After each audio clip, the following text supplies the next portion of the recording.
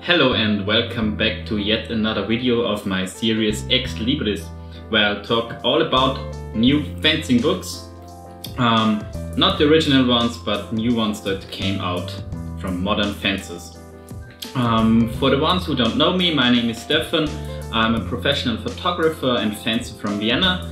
And today we have something new. I will be talking in English. I don't really like it, so you have to get on with it, but I don't really like to put down English subtitles under all my videos. I really hate it, so why not do it in English after all? Today we will be talking about a book I got almost 1 year ago. It's called Meditations on HEMA, Mind Changer, Ideas That Move HEMA.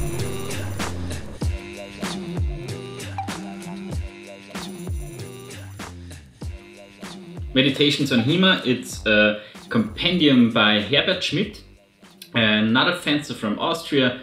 He's doing sword and buckler in Vorarlberg since forever.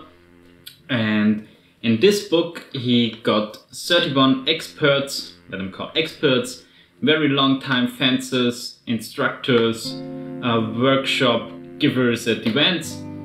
And he asked them one simple question, what have you changed your mind about in HEMA and why? So some hard facts about the book. It was published in September 2020, so almost a year ago, and it should be the first part of a series of books that's called Meditations on HEMA, and every year there should be another question that a lot of experienced HEMAists are answering. So I guess because there's no further information about the topic in the book, we would have to ask Herbert himself what he is telling us about that. The book came out via Sofa Books, and first thing, I actually don't like, they publish via Amazon Print on Demand, and two reasons why I don't like that: I don't like Amazon and I don't like softcover books. If you get all them real good guys from HEMA putting a book together, give them a hardcover. They deserve it. But yes, so far so good. You can get it on Amazon for like 15 euros, and yeah, why not? Layout is fine. Let's jump right into it. So what can you expect inside of this little book? The people who wrote their essays were all asked the same question, and no wonder some answers sound the same. Everybody was more or less putting their own background story in it, how they got to HEMA, how they started out a long time ago when there was not the HEMA we know today, and which difficulties they had in the beginning time and how they coped with them. Which is very interesting to read if you're not so long in HEMA and you don't know all these people yet, just to get a bit of background information about the HEMA community, so I really like that about it. The stories sometimes sound more or less the same because yeah, we had troubles in the beginning, we made our mind up about HEMA, and we tried to stay open-minded for the future, which is pretty good advice. And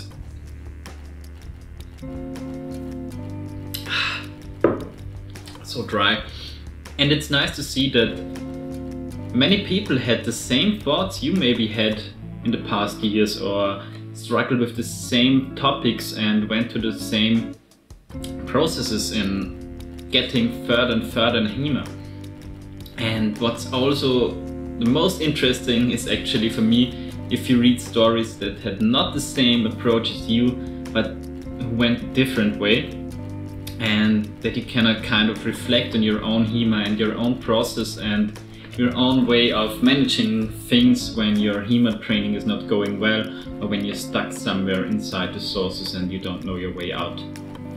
So I can really recommend this also to very experienced fencers, except if you're a little grumpy cat and you know everything better anyways. So all in all, it's a pretty interesting read. Just take the book, read a chapter before you go to bed, and think about it in your dreams. So who is this book for? Actually, I would recommend it to anybody who's into HEMA. Maybe not if you're like a real beginner, like you just started your first HEMA class, then maybe some things in there can be confusing.